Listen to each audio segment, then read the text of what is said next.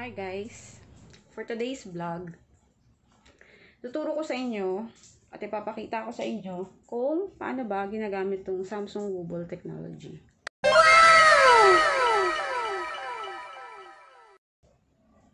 Pero bago yan, kung bago ka pa lang sa channel ko, subscribe, hit the notification bell para ma-update ka sa mga susunod na vlogs ko at ng family ko.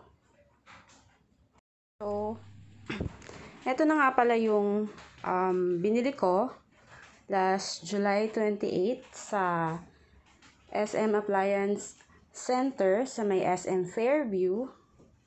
Itong Samsung Wooble Technology. At siya ay 6.5 kg capacity na pwede mong malaban. Pero, kung mas marami kayo sa loob ng bahay nyo, yung bilang ng tao, it means mas marami kayong nilalaban. Available din sa kanila yung 7 kilograms at saka 7.5 kilograms capacity of washing. So, ako, ang pinurchase ko itong Samsung Wooble Technology 6.5 kg capacity. So, paano nga ba siya ginagamit? Napakasimple guys. Papakita ko sa inyo. Siyempre, dahil sa masamang panahon ngayon natin, tayong mga nanay, sobrang hirap magpatuyo ng damit. Especially sa katulad kong mga freelancer na nagwo-work dito lang sa loob ng bahay. So, papakita ko muna sa inyo yung buong kabuuan niya, yung itsura niya. Yan.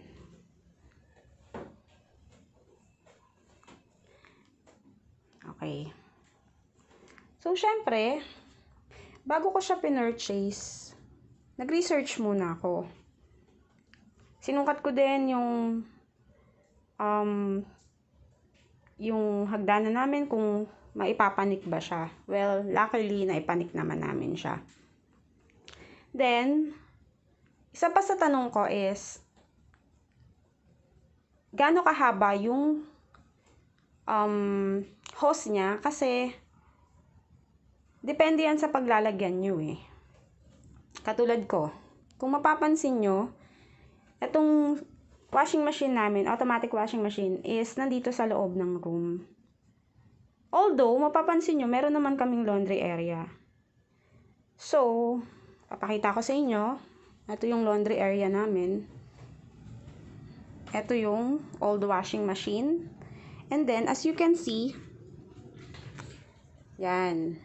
Ang advice sa akin ng sales lady ng SM Appliance Center is magpunta ng Ace Hardware at para mapaduktungan. Kasi nga, napakalayo ng gripo namin doon sa paglalagyan ng washing machine. So, balik na tayo dito. And, una, baba natin yung hose, syempre. At ilagay na dito. Napo-fold to eh. Ayan. And then, kunin natin ang saksakan. So, nabili ko siya for 11,345. Pero kung hindi mo siya ika-cash, it's 12,995 sa SM Appliance Center sa SM Fairview.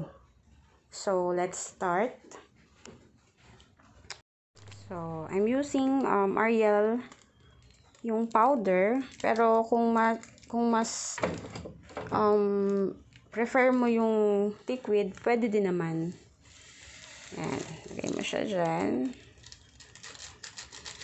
Ito yung lalagyanan niya ng detergent. And then, close natin. Natin siya.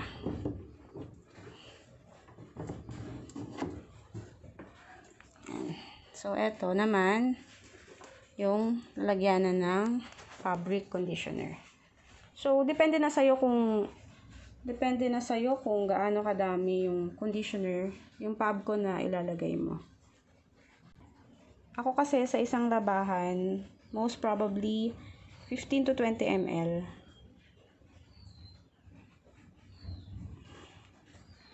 Yan.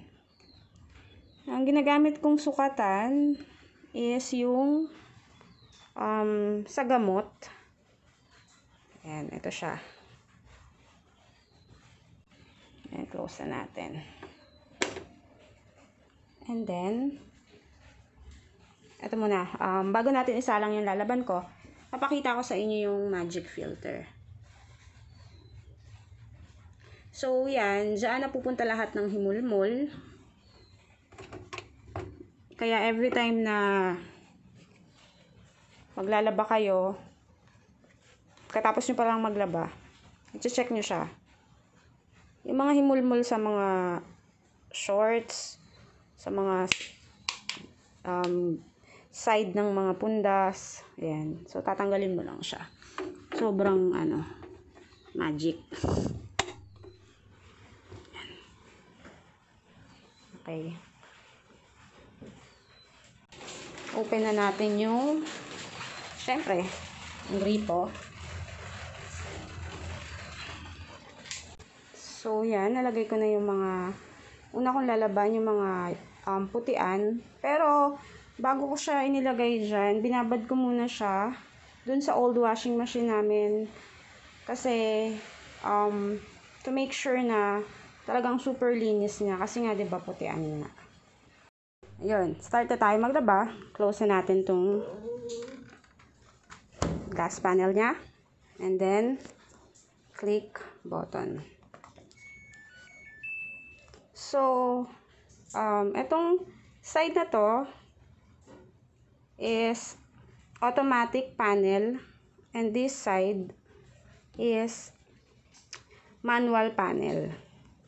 So, kapag ang mga lalaban mo lang is mga t-shirts, shorts, normally ang ginagamit is itong posi.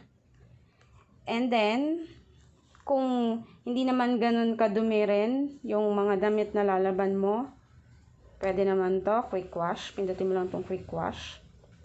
At kung mga masiselang tela naman at maninipis, mga underwears, panyo, ito ang ginagamit. Itong delicates. Siyempre, kung mga kumot naman ang lalaban mo, mga tuwalyang makakapal, ito ang ginagamit, yung blanket. Of course, jeans. Yung mga pantalon, maong, shorts. Yan, ito yung gagamitin mo. So, ano nga ba tong EcoTab? Ang EcoTab, ginagamit siya once a month. Kasi siya yung automatically naglilinis ng sarili niya. Nitong mismong washing machine na to. Mapapansin nyo na magre-red button to. Ibig sabihin nun, kailangan nyo na siyang linisin. So, okay, let's start. With this side naman. Kung gusto mo ng manual, syempre, ikaw mismo pipili kung ilang level of water. So, ako, level 3 lang yung water na gagamitin ko. And then, iwawash ko siya for hanggang ilan ba to? 8 minutes. 16 minutes. Then, dalawang rinse. Okay, and then mga ano lang siguro 3 spin. So, ang wash time niya is 59 minutes. And then, click lang natin itong start. Makikita nyo yan. Lumalabas na yung water dyan.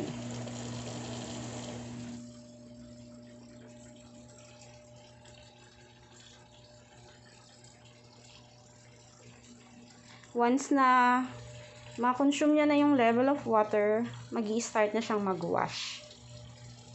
So, balikan na lang natin siya later.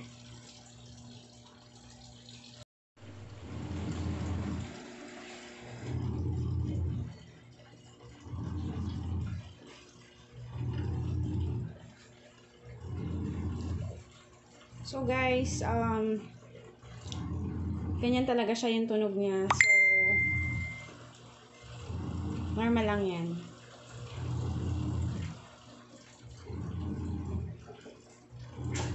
So, yun nga, once ma-consume niya na yung level of water, titigil na yan dyan.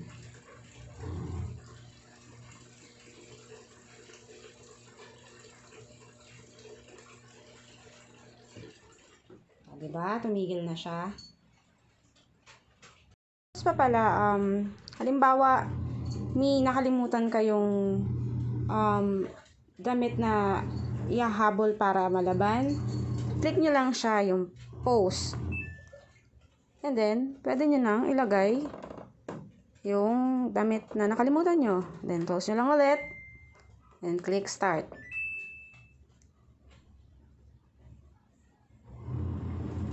And then, nakalimutan ko palang sabihin sa inyo, itong air turbo, mas napapabilis niya yung pagpapatuyo ng damit. Especially kung kailangan mo na talaga gamitin yung damit, i-air turbo mo lang siya. Lalo na dun sa mga katulad ko na hirap magpatuyo ng damit dahil sa panahon natin na nararanasan ngayon. So, balikan kita ulit mamaya. Trabaho muna ako.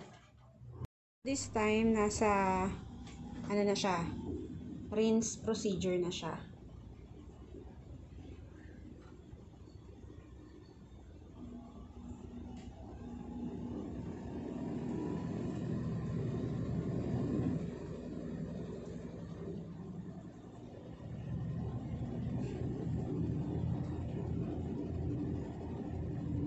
So, since katatapos ko lang mag-work at nakapagligpit-ligpit na rin ako sa baba, silipin natin kung ano na bang ginagawa ni Samsung Wooble. So, at this moment, nasa spin procedure na siya. So, guys, manonotify ka naman niya kung tapos na siya. May maririnig ka na sounds sa kanya, it means tapos na yung laundry time niya. So, balik tayo ulit maya-maya. So, ito naman yung spin procedure niya na. Yung pinaka-final procedure ng paglalaba ni Samsung Wooble Technology. Alam niyo ba guys, kung helpful sa ating mga mommy itong automatic washing machine, especially sa mga mommy na katulad natin na nandito lang sa bahay, and ako nga is nag-work at home. Sobrang helpful nito sa akin. What more pa sa mga career woman na nagtatrabaho sa labas, 'di ba? Marami ka talagang magagawa. Nakapaglinis ka na, nakapagluto ka na, nakapagtrabaho ka na, babalikan mo na lang siya para isampay. And take note guys, sampay na hindi na tumutulo, especially kung ang labahan nyo or yung laundry area nyo is katulad ng sa amin na hindi pa naaayos yung bubungan, butas-butas na yung tolda. Syempre, effort mo maglaba, magbanlaw, magkuskus, magpiga, isasampay mo, and then suddenly mauulanan. Syempre babaho, 'di ba? Sino ba namang may gustong magsuot ng mabahong damit? So, thankful talaga ako dito sa automatic washing machine na to. Sobrang laking tulong sa mga mommy na katulad natin.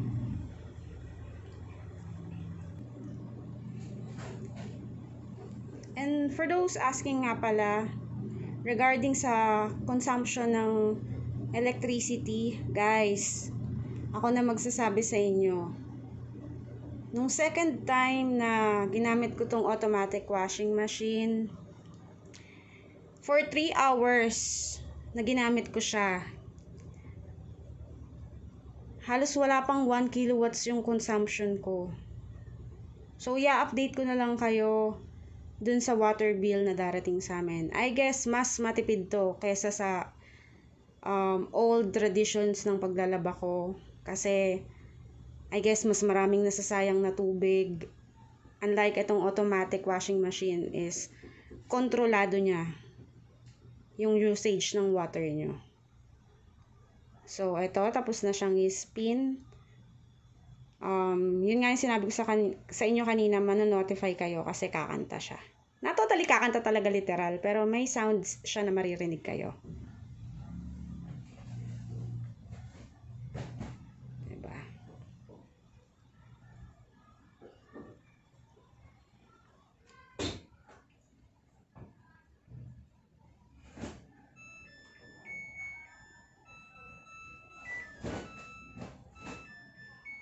So, tapos na ang ating paglalaba. At kung napapansin nyo or naririnig nyo, may sounds siya. So, yan yung manonotify kayo na tapos na yung laundry niya. So, pwede nyo na siyang isampay. Thank you for watching, guys. Hope you like it.